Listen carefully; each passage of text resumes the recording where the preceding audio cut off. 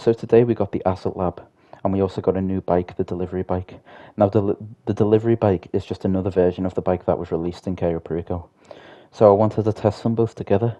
I also wanted to test the Asset Lab against the Terabyte. I wanted to see how many rockets they could take. Okay, Homer missile test. 1, 2, 3, 4, 5, 6, 7, 8, 9, 10, 11, 12, 13, 14, 15, 16, 17, 18, 19, 20. This thing can take a lot.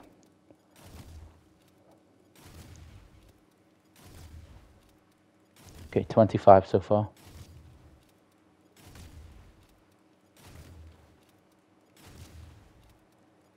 $30 Homer missiles.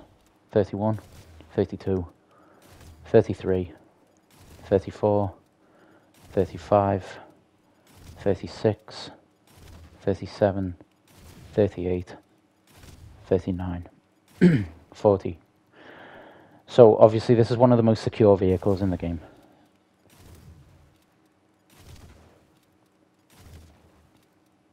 $45 so far, that's a lot. 46, 47, 48. 48 Homer missiles. One of the most armored vehicles in the whole game. 48, that's crazy. Now, RPGs are way more powerful. Well, not way more, but, you know, somewhat more powerful than Homer missiles. So that's why I tried them both separately. People don't actually realize there is a difference in the damage from Homer missiles to RPGs. And you can carry more RPGs at once.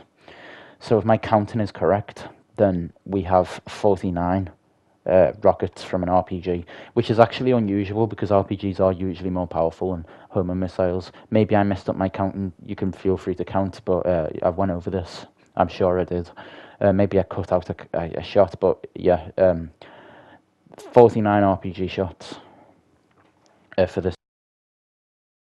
That's really good because it's one of the most powerful, not powerful, but one of the most armored vehicles in the game. Look at that, how many that's taken. After this, I used a Homer missile to hit the new delivery bike, and the delivery bike took 2 Homer missiles and 1 RPG. They can have that right there. Look at that. Look how many that's taken. This thing is powerful. Okay, so now for the motorcycle. 1 Homer missile. Let me get that out the fire right there. And 2 Homer missiles. Boom, it's destroyed. Okay, now let's try it with RPGs. Okay, RPG. 1 rocket destroyed. Gone. The RPGs are effective towards the thing. If you're being attacked by a player with this bike using RPG, it'll blow it up in 1 shot. So, I want to be thankful towards my friend here. He helped me do this. I basically put the Asset Lab to the test against the Terabyte to see which was quicker, and the Asset Lab just destroys the Terabyte. And the reason I chose the Terabyte is because it's like the other service option, as well as the Asset Lab. And I didn't want to put it up against the MOC or something that would be really dumb. The MOC is obviously slower, so I was just curious as to what would be a fair match against this thing. And I chose the Terabyte, and it turns out this is faster. And we also put the 2 bikes together, the default bike and the service bike. Okay, so we tried both the default bike and the new bike. Both are fully upgraded.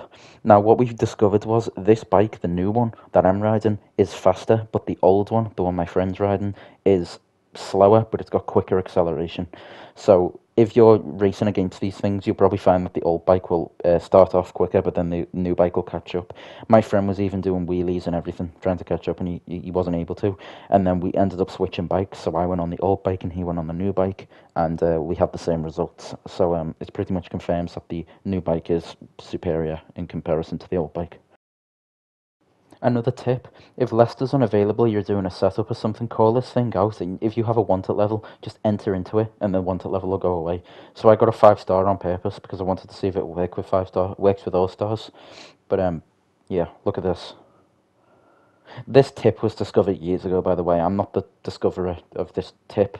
It works with the mobile operation center too, but I just wanted to see if it will work with this, and it does. So it clears your wanter level.